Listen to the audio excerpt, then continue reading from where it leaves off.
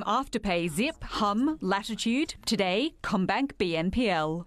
And what it lacks in a catchy name, it makes up for in design. The ease and simplicity of having it with your main bank, it's easy for us to keep our customers across the commitments that they've got coming up. Launching mid-year as a digital card in your smartphone wallet, the CBA offering will have a spending cap of $1,000, spread over 4 fortnightly repayments from a linked CBA account. Plus a late fee of $10 per missed payment, capped at $120 a year.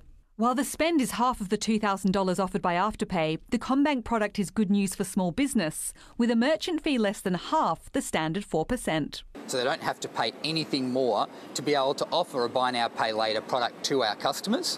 While it may not be the first to market, CommBank is positioning its product as the most responsible, applying mandatory credit checks and internal data to ensure its customers don't spiral into debt. If you're late here, we shouldn't be extending credit to you in another area. With an existing stake in rival platform Klarna, today's move shows CommBank wants a bigger piece of the growing pie. As for the other big three, Westpac partnered with Afterpay last year. NAB launched a zero-interest credit card, while ANZ is not buying in. If they change their mind, it is likely to be too little too late.